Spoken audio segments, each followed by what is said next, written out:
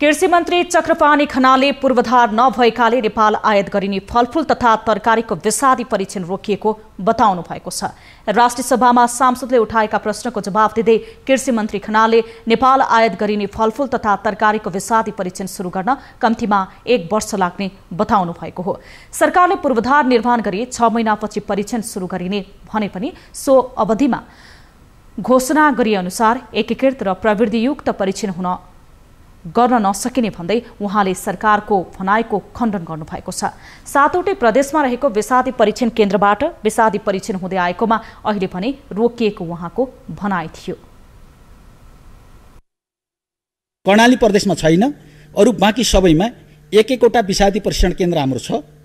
त्यसमध्ये त्यति धेरै दूरी पनि होइन। भारतको त्यहाँको दूरीलाई हेर्ने हो भने हाम्रो अहिले 1 नम्बरको बिर्तामोडमा छ, 2 नम्बरको सर्लाहीमा छ, 3 नम्बरको चाहिँ कालीमाटी छ, 4 गण्डकी प्रदेशको पोखरा छ, 5 नम्बर प्रदेशको भैरवामा छ, बुटोलमा, 6 मा छैन, 7 मा 2टा छ हाम्रो।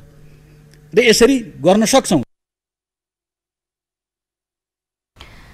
वाणिज्य र कृषि मन्त्रालयसँग सम्बन्धित कतिपय विषयमा एउटाले गरेको निर्णय अर्को मन्त्रालयले कार्यान्वयन गर्नुपर्ने अवस्था रहेकाले पूर्वाधार नहुँदा हाल परीक्षण रोक्नुपर्ने अवस्था सिर्जना भएको उहाँको भनाइ थियो। उहाँले परीक्षण रोक्न वाणिज्यले गरेको प्रस्ताव पास भएपछि आफूले कार्यान्वयन मात्र गरेको समेत सदनलाई जानकारी गराउनु भएको छ।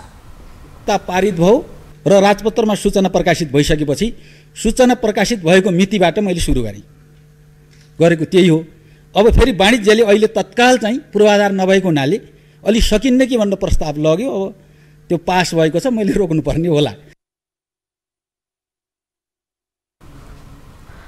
असार 2 गते राजपत्रमा प्रकाशित गरी आयातित तरकारी तथा फलफूलमा विषादी परीक्षण गर्ने निर्णय गरेको सरकारले आफ्नै निर्णय उल्टाउँदै तत्कालका लागि विषादी परीक्षण नगर्ने निर्णय गरेपछि यसको सर्वत्र विरोध हुँदै आएको छ।